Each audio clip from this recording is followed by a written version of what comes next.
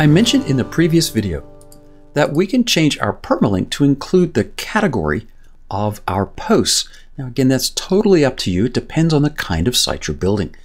If you're building, say, a news site for Wordville, well then you might want to have the word news here before the actual post name. Setting up categories is really simple. Head over to Posts and Categories, and you'll see we have an uncategorized category. Adding a new one is really easy.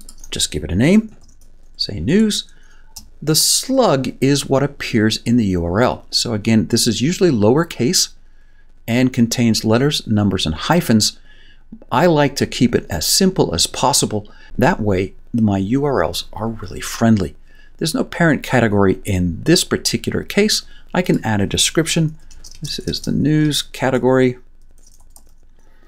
and click Add. Simple as that.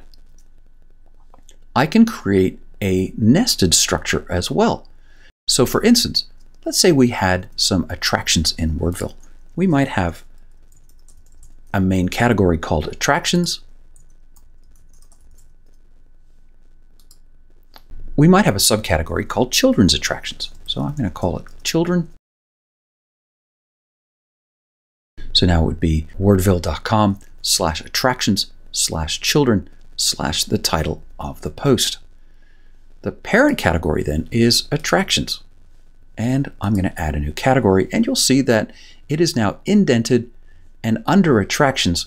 And so now this is a child category of the main category or the parent category called attractions. You can build out an entire structure like this, adding as many categories as you want.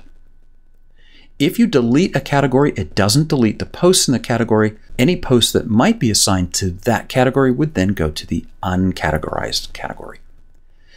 One of the things I like to do is change uncategorized to, say, general. Just in case I actually have some, say, general category type posts. And so now that's general. And you'll note that even though I've updated that category, WordPress knows that. So anything that's removed would be automatically assigned to the general category. So adding categories is simple.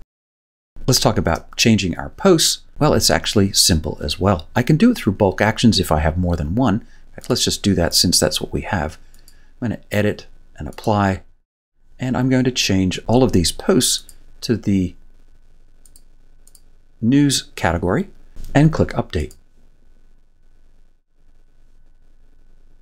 Now you'll notice I've got it in general and news. That's not really what I wanted.